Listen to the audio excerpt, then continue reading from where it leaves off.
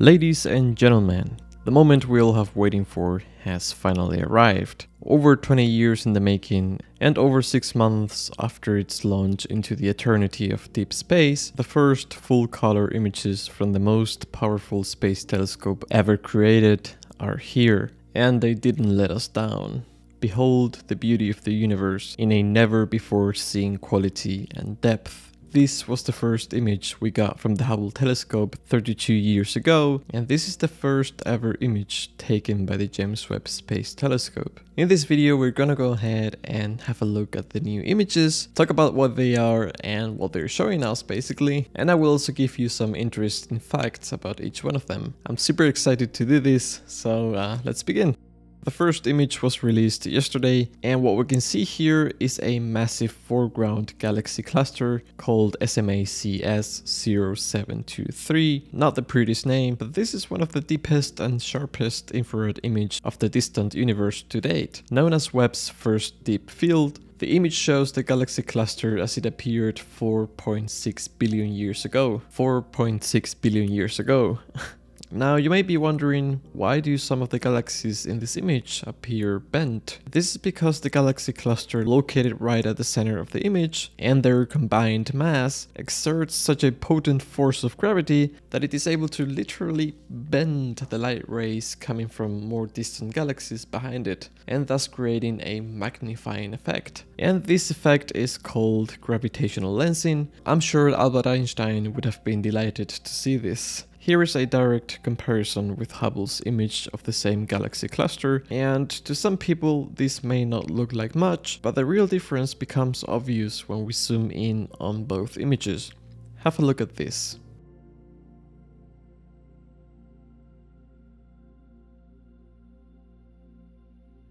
Amazing, isn't it? And here are some more comparisons put together by Victor on Twitter. Look how much sharper and clearer the new images are. This is the real power of Webb, and I bet we haven't seen anything yet. Also, bear in mind that Webb was able to capture these images in about half a day, 12.5 hours to be precise, much less than the 10 days that it took Hubble to do the same. Think about that, it's not only the quality and the sharpness, but also the speed at which the telescope is able to churn out discoveries like this. And in here you can see local stars located inside our own galaxy, the Milky Way, which are the spiked objects you see, and everything else that isn't spiky are all independent galaxies, each one containing millions if not billions of stars, and then each star possibly containing its own set of planets. And if we zoom in here, we can see a tiny red galaxy as it was 13 billion years ago. 13 billion years ago. Like right next to the Big Bang almost. Like, are you kidding me? Oh man.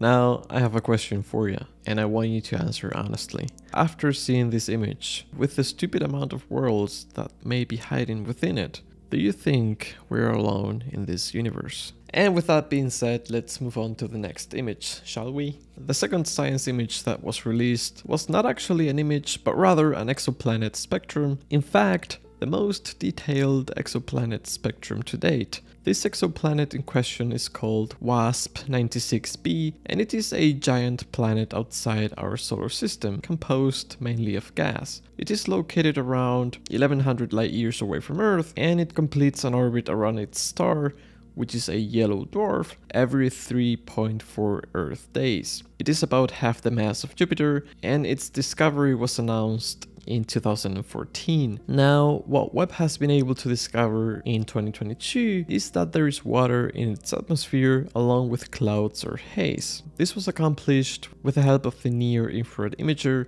and slitless spectrograph by analyzing the brightness of precise colors of light coming from its star as the planet circles around it. As these light rays disappears through the atmosphere, Webb was able to detect the presence of specific gas molecules based on the brightness change of individual wavelengths of infrared light. In fact, this is where Webb outshines other telescopes. It is able to detect a remarkably wide range of wavelengths, especially those that are longer than 1.6 microns and which are particularly sensitive to water, as well as other molecules like oxygen, methane, and carbon dioxide. So if you're looking forward to discovering some sort of alien life in a distant world sometime in the near future, this telescope is your best bet. Moving on, we have the beautiful, marvelous Southern Ring Nebula. Catalogued as NGC 3132, it is an expanding cloud of gas that surrounds a dying star. It measures about half a light year in diameter and is located approximately 2500 light years away from Earth in the Vela constellation. This is an astonishing image. You can see waves or rings of clouds made of gas and dust expelled by the dying star at the center of this scene, which we actually cannot see. That's right, there are actually two stars in the center of this picture, which was taken with Webb's near-infrared camera. But it was Webb's mid-infrared camera that allowed scientists to see the second star for the first time ever, which is the one that is actually dying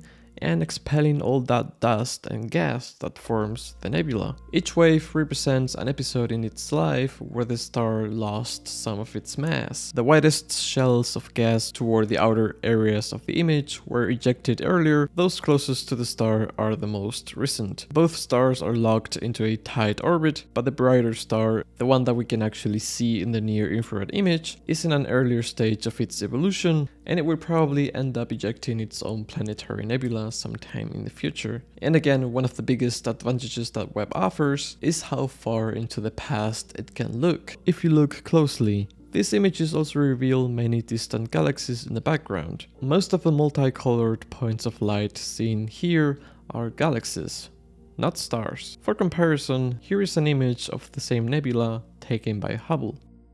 Next, about 290 million light years away from us, we have yet another jaw-droppingly awesome image, this time of Stephan's Quintet, located in the Pegasus constellation. As the name implies, this is a group of 5 galaxies and was actually the first compact galaxy group ever discovered, courtesy of Edward Stephan back in 1877. The name, however, is a bit of a misnomer, since, as you can see in this picture, the telescope is able to resolve individual stars within the galaxy located at the left, thus proving that it is much closer to us than the other ones and doesn't belong to the group.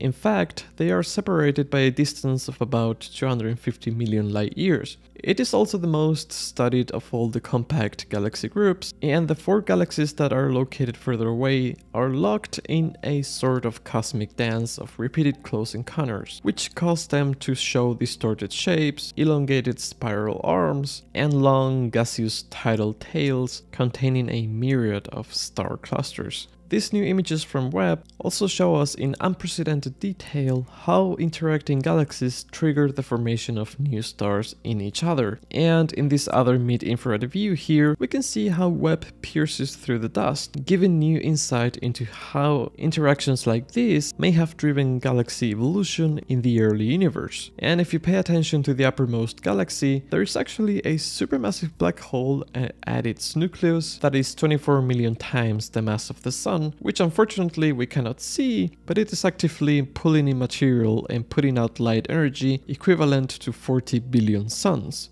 And here you can see again an image comparison between Hubble and Webb. You heard me right, 40 billion suns. And finally we get to the most mind-blowing image taken by the James Webb Space Telescope so far, the cosmic cleaves located at the edge of a nearby young star-forming region in the Carina Nebula. This is basically a huge nursery where stars are born, and this is a particularly large nebula located in the constellation Carina, approximately 8,500 light years away from Earth. It may look like a landscape of mountains and valleys, but in reality it is the edge of a giant gaseous cavity within the region called NGC 3324, and the tallest peaks in this image are about 7 light years high. The cavernous area has been carved from the nebula by the intense ultraviolet radiation and stellar winds from extremely massive, hot, young stars located in the center of the bubble above the areas shown in this image. And this radiation is slowly but surely eroding this wall or edge away. Webb has been able to reveal emerging stellar nurseries and individual stars that are completely hidden in visible light pictures. This is because, due to Webb's sensitivity to infrared light, it can peer through cosmic dust to see these objects, thus unveiling a sea of glittering stars behind it. Every individual dot of light that you see here is a star, and many of them may contain their own set of planets. Think about the scale of that. There are some zones trying to resist this radiation, and if you pay close attention, you may notice a sort of haze or steam rising from the edges of this cosmic wall. And this is actually extremely hot dust and ionized gas streaming away from the nebula due to the relentless radiation. Webb's ability to peer through cosmic dust also gives us an unprecedented view into the stars in their earliest rapid stages of formation, which for an individual star, this period only lasts about 50,000 to 100,000 years. And we are not done yet, because we have another image of the cosmic cliffs. This one is a bit different because it was made possible thanks to Webb's mid-infrared instrument, or MIRI, and it is able to show us many more details, such as these dusty planet-forming disks around young stars that appear in pink and red. So now that we know a little bit more about these images, the question is, what are scientists going to look at next? Now that the 6-month-long commissioning period is over, official science observations will commence with Cycle 1, which is already packed with a variety of programs ranging in size from small and medium to large. These programs will tackle a colorful palette of objects and topics ranging from exoplanets, galaxies, supermassive black holes, all the way to stellar physics, solar system astronomy, and perhaps most exciting of all, the observation of the large-scale structure of the universe, which may or may not answer questions like, is the Big Bang Theory 100% correct? Is the universe 13.7 billion years old indeed? Was there anything before that? And is the universe finite or is it eternity? So a lot of exciting stuff to look forward to. I am really pleased with the first images from the James Webb Space Telescope, and I hope you're too. And honestly, I already can't wait for the next images to blow up our minds. It's been an absolute pleasure making this video for you. So please let me know if you enjoyed it. Keep marveling at these images, and I will see you soon in the next one. Have a nice day, whatever you are. Take care. Bye bye.